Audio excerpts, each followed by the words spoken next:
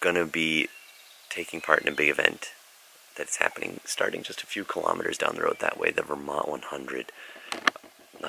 I knew I was going to be in the US around this time anyway, and when I heard my friend Alan was running the Vermont 100, I asked, do you have a pacer? He's like, no. I was like, can I be me? I felt like I invited myself to be someone's best man, you know, like I'll be there for the last 30 miles of his 100-mile run, and it feels like just an awesome responsibility. So yeah, make a little video about that and share that with the world.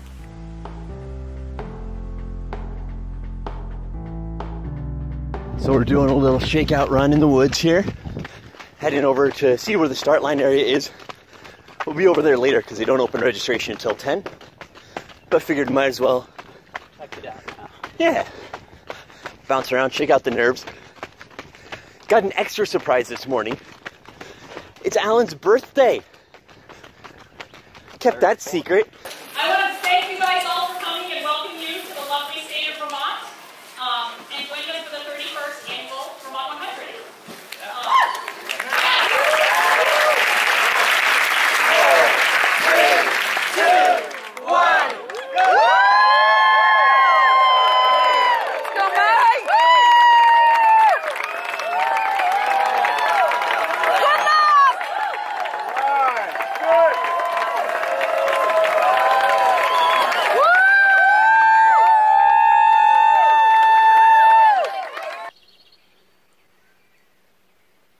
Alan's already out there, an hour into the race,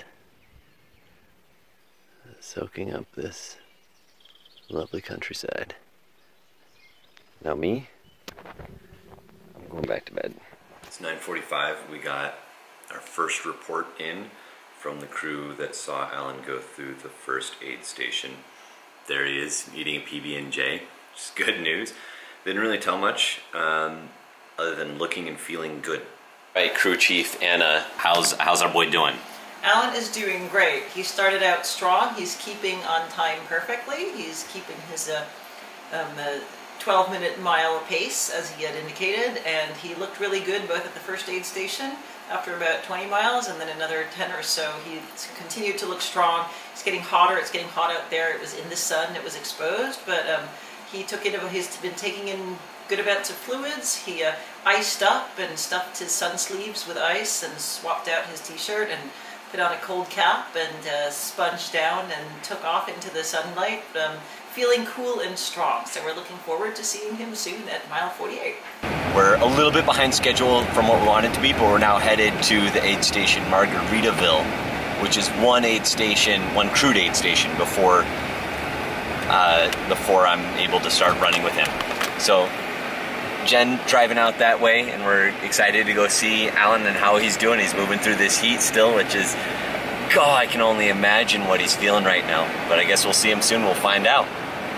Yeah, I guess we were debating like here. He said he wanted to sit down. He said he wanted to look at his feet, and he might start taking caffeine here.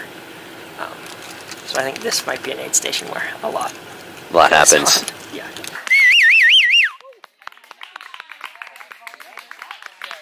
How you doing, buddy? Excellent. We're around the corner here. Yeah. In the shade out of these things.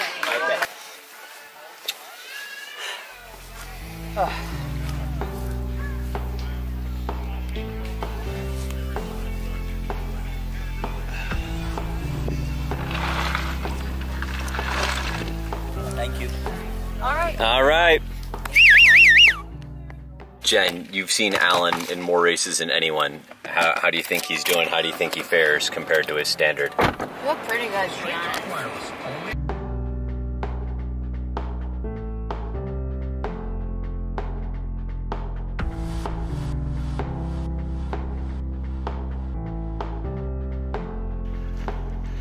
70 miles in, powering up the hills. 72 miles. What is it? This is a real climb. Yeah, doing a real climb now.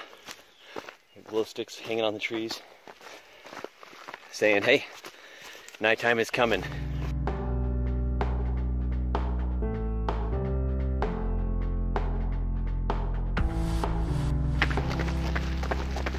after midnight.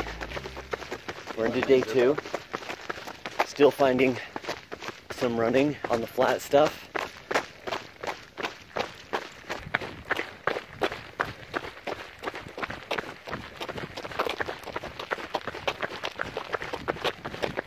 This whole thing is just crazy beautiful, and like the headlamp doesn't show you, but there's the moon.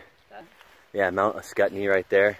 You can't see it, but trust me, the moon is lighting up this beautiful forest.